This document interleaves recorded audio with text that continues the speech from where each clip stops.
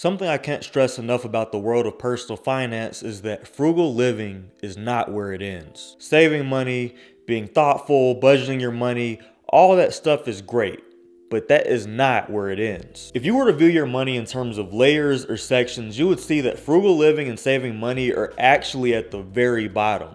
It's a lot like building a house of cards. And guess what? Saving money and frugal living are the cards at the bottom that hold everything else up. So my question to you is, why stop at the bottom? What's up, man? My name is Reggie Bryant, and this channel is all about personal finance and personal growth so you can better yourself every single day and live life on your own terms. In this channel, I talk about saving money, budgeting money, getting out of debt, increasing your income, and several personal growth topics, and I bring it all the way back to my own personal experiences so that you can get motivated. Let's get into the video. Now, I know you're thinking, a house of cards? Yes. A house of cards. See, I have this very deep philosophical approach to personal finances, and that's where all my crazy analogies come from, but I promise you it'll make sense in just a second. So the cards represent money. So whenever you're building on this house of cards, that represents your money growing. And when your house of cards falls, that represents you losing money. So let's talk about the bottom row, or the foundation of the entire house of cards, also known as frugal living and saving money. These are technically the easiest part to build, but they require a strong mindset as well as discipline to go with them. The thing about this is, even though it's the easiest part to build, if you build it incorrectly, if you have a house on an incorrect, unstable foundation, guess what? Everything you've ever worked for comes crashing down. Now, if you've ever built a house of cards before, you know it's not an easy thing to do, because outside of the fact that cards are very fragile and delicate and they just go flying everywhere and they're so easy to fall, you also have outside forces, also known as people. So, you know, you're cruising along, you're saving money, you're being smart about how you're spending your money, then boom, somebody tries to knock your house of cards down. Sure, you've built a solid savings, and sure, you're being very mindful about what you buy, where your money goes, and you're keeping the future in mind no matter what. That's great, but then a friend of yours comes up to you asking for money. What do you do? Well, I mean, it depends, right? We've all had a friend or a relative ask us for money before, but where do you draw that line? How much is too much? You know, I've personally had friends ask me for $20 here, $50 there, like, you know, no big deal. But you know what I'm saying? They actually made it their life's mission to pay me back that money. So now if they ever ask me for money again, I will give it to them without hesitation. But of course, one day I got a text from one of my old friends who I haven't talked to in over 3 years, and he was asking me for money. And so, you know, I'm being all generous. I'm like, okay, bro, well, how much do you need? You know what he said? He was like, I need some rent money, man. I need $700. I was like, $700? $700 what?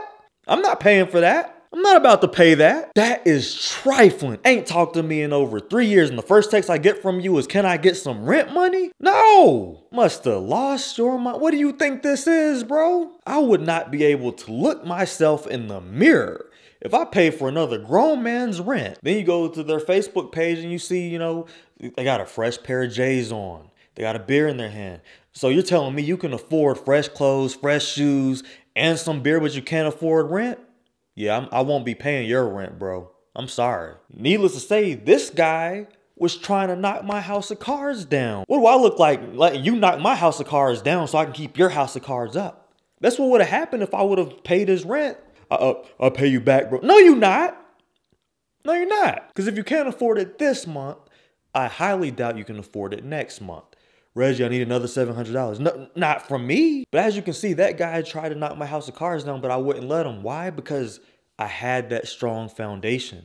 I had that strong mindset. My priorities were straight. My mindset was not on people pleasing. It was on saving money and building a secure future for myself, which most importantly meant I would not allow anyone to influence me or guilt trip me into giving somebody money just because I had it. And you know, after a while of persevering and keeping this mindset, you find that, you know, you save more money, you put a lot more money away. Now you have a few emergency funds going. Now you're feeling a lot more comfortable. You feel a lot more confident in yourself financially. So now you feel comfortable enough to go to the next row. Now, this is the row above the foundation. And like I said before, not a lot of people really get past the first row because most people are just fine with frugal living and saving. But I'm here to show you that there's more to life than just frugal living and saving your money. And I think it's important for me to show you guys the path that you can take to actually maximize the amount of money that you make so that you can live life on your own terms. So the next part of this house of cards is going to be building another stream of income on top of your primary stream of income. And it doesn't have to be another job. It doesn't have to be a business or anything like that. It could be as simple as having a side hustle that brings in an extra couple of $100s to your bank account every single month. For example, like I used to pressure wash houses, mow lawns, clean garages, all kinds of stuff. So you're probably asking, why build another stream of income? I feel comfortable with just my one stream of income. So you don't have to rely on just one stack of cards. Another stream of income gets added, guess what? That's another stack of cards. Now you can add on to your house of cards. You can make it much, much bigger because now you have more quantity of cards to choose from. But of course, the bigger your house of cards gets, that's the more people who try to knock it down. Man, you know this house of cards analogy is cold. Have you ever noticed that whenever someone goes into business for themselves or starts a YouTube channel, there is like not that many people who really support them, like really support them? I mean, really, family and friends alike. They're like the most discouraging people to possibly be around whenever you start a venture or you have this bright idea that you want to start, or you have a business idea or you start a YouTube channel. They can be some of the most discouraging people to be around. Man, that won't work. Man, how long are you going to give that before you stop doing that mess? What makes you think they'll listen to you? What do you have that's so special that other people don't, that they got to listen to you?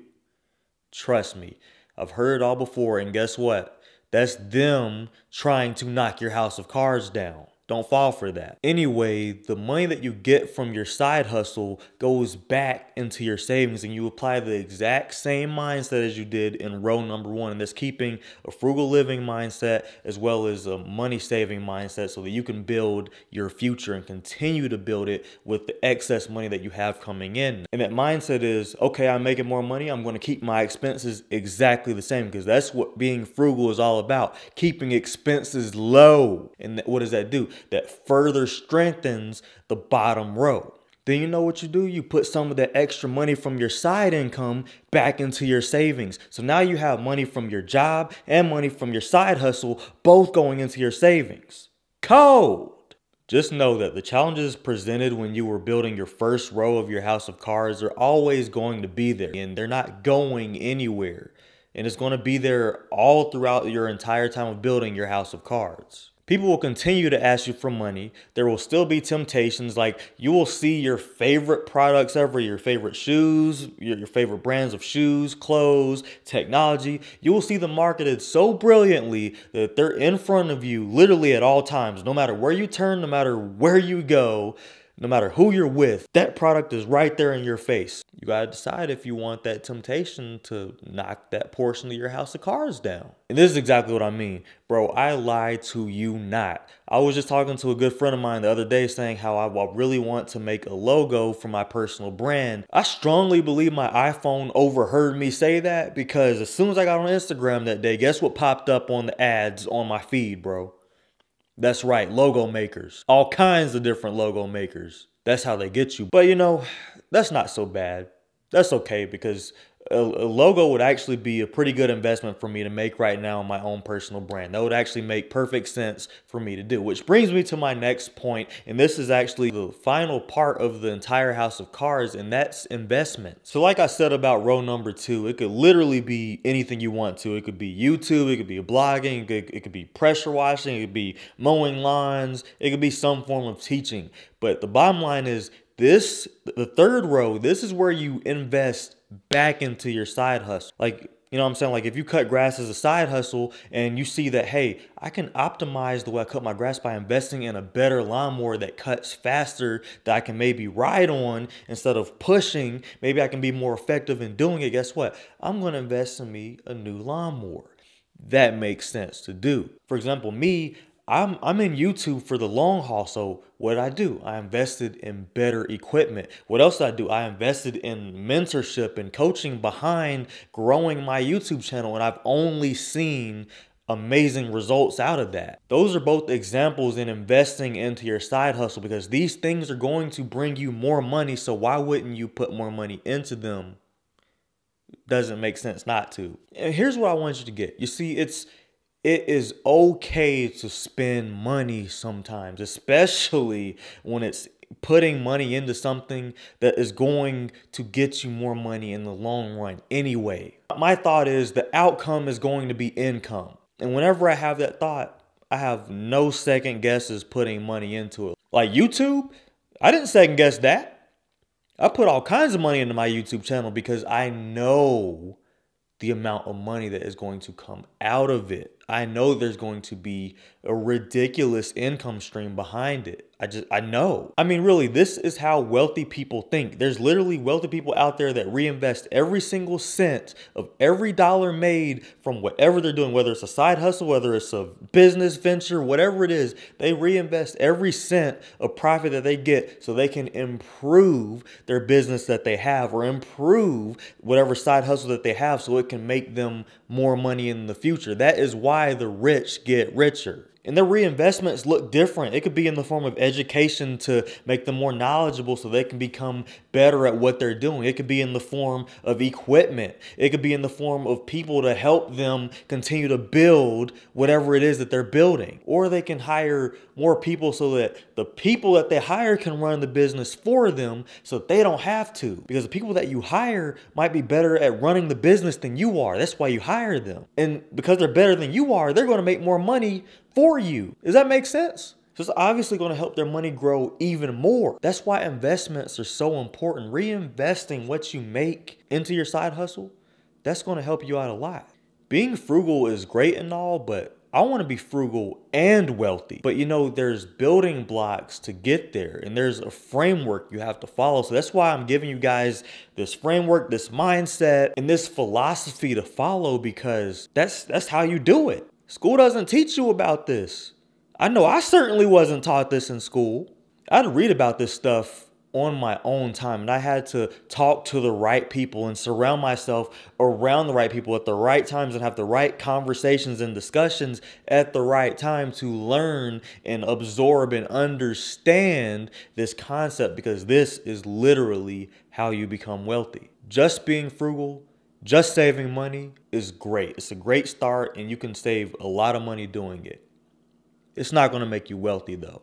So to take this back full circle, reinvesting in your side hustle strengthens your side hustle, which strengthens the second row of your house of cards. And when the second row becomes stronger, guess what? That means the first row is too, because remember, you're feeding the money from the second row back into the first row, because that makes your foundation stronger. Again, the key to do this successfully is you have to apply the mindset of each layer of each row of the house of cards. Because if you decide, oh, I'm making all this money, and then you get reckless with your money, right? You start digging into your savings. You stop saving money altogether because you feel like you just have all kinds of money at your disposal, not realizing that the savings isn't going to last forever. And then, you know, your side hustle flops and you lose your job, your whole house of cards will come falling down. Your house of cards will be looking sorry.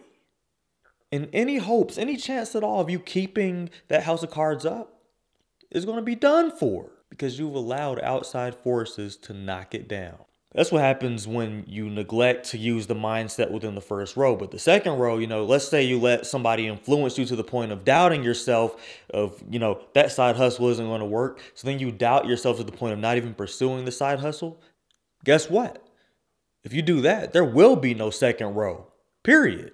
You won't even have to worry about that. And on the other end, if you choose not to invest into the second row via the third row, then you limit your earning power altogether, and you only have 2 rows, which that's fine, because most people don't even get past the first row. But we're trying to maximize your financial potential here, so I'm giving you all I can give you. These all have to work together to create a seamless house of cards. Now, I don't want you to get me wrong about any of this when I say this is how you become wealthy, because this is also assuming that you have other investments on the side outside of just your 401k, in addition to having a job In addition to having a side hustle, assuming that you're saving correctly anyways, that's all automatically assuming that you have investments on the side, if that makes sense. These types of investments have compound interest, and over the time of several years, these things will compound quite a bit to the point of gaining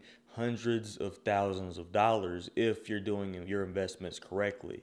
So imagine that on top of a side hustle, on top of a job, you're going to be adding quite a bit to your money. I'm sure this is a much different outlook than you were probably expecting, but just really think about it. I mean, seriously, having another stream of income makes your life so much more secure. It gives you more options, and I mean, I'm speaking from experience here. It makes you feel a lot more confident. Even if it's just a little bit of side income, it will make you feel so much more confident financially because you know you have an extra couple of $100 coming in every single month. And just think about how far that little bit can go if you continue to reinvest in it over and over and over again. And the reason I'm telling you about all this is because I wish somebody would have told me about this when I was younger, like much younger. Anyways, that's the video for today. Thank you so much for watching. My name is Reggie Bryant, and this channel is all about personal finance and personal growth, so you can control your finances, and control your life. Thank you so much for watching. I will see you in the next video. Stay cold.